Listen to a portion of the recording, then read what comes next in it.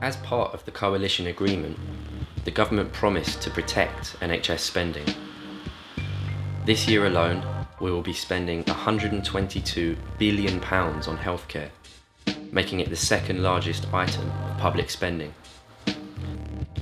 But what do we get for our money? Despite record levels of spending, the NHS doesn't compare well to our European peers. Comparing obvious measures of health, such as life expectancy, doesn't necessarily tell us anything about the quality of a country's healthcare system.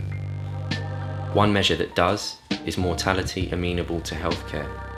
It is best thought of as deaths which should not occur with timely and effective healthcare. When we compare the UK with our European peers, we see that the NHS performs badly, and while the gap is closing, in 2008 that gap equated to a whopping 11,749 deaths that could have been averted. That's 2,000 more deaths than from alcohol, or 4 times as many as from road accidents.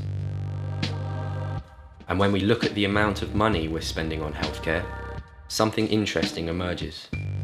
While NHS performance is improving, it does so at an almost constant rate, despite huge increases in spending. Money alone has no discernible effect on mortality rates. The solution is not indiscriminate spending, but fundamental reform.